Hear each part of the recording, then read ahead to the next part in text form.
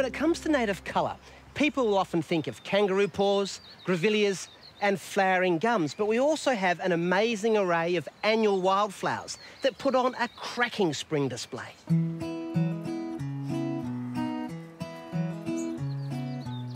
A while back, I was lucky enough to travel to Dalwallinu, a couple of hundred k's northeast of Perth, to experience a landscape that was absolutely covered with West Australian annual wildflowers.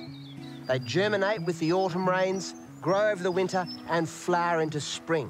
And when the season's been a good one, like it has this year, well, this is the result.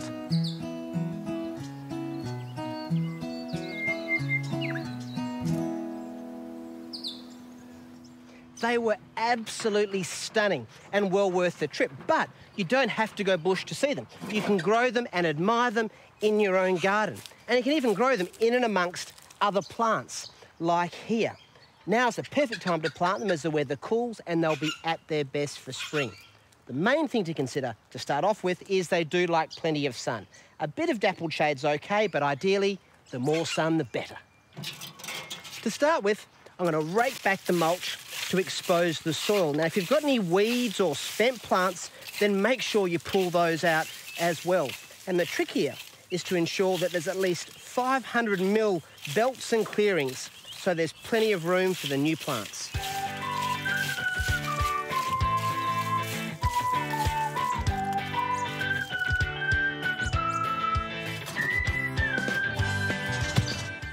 Next, I'm going to break up the subsoil using this hoe so that the roots of the germinating seeds can establish with minimal fuss and competition.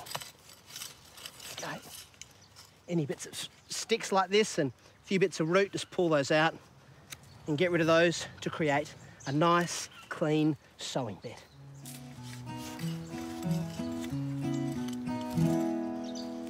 Right, this area is prepared for planting. You can see that the bedding is nice and consistent. Now, I'm lucky here because it's sandy soil. It's really easy to work. If you're on heavier soil, you will need to put a bit more into it. Now to the seeds. These are classic pink and white everlastings from last season, and I'm harvesting around 3 grams of mature seed to plant into the 3 square metres of garden.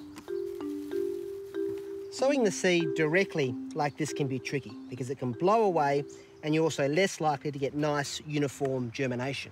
So instead, I'm going to mix it in with some sand. Now, this is sand straight from the site. It'll also need a bit of a feed as it establishes.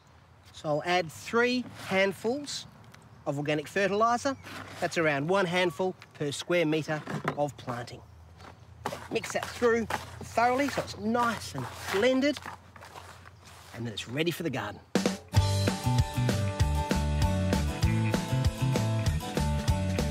I'm casting the mix evenly over the prepared bedding and then giving it a good tickle in to make sure there's contact between seed and soil. These everlastings commonly occur in inland WA. To find out what's best suited to your region, check out the Gardening Australia website. Finally, a gentle watering to settle it in.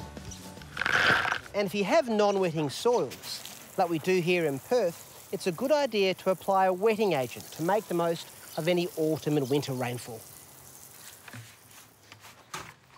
Right, maintenance tips. Well, basically grow them like you would do any other direct sown annual. Prevent weed competition. Give them a feed a couple of times through the growing season to have them looking at their best. And as far as watering goes, well, ideally, they'll grow on rain alone. But if you have a dry spell, give them a bit of top-up watering. Well, there you go. A simple little project that'll bring some wild colour to your place.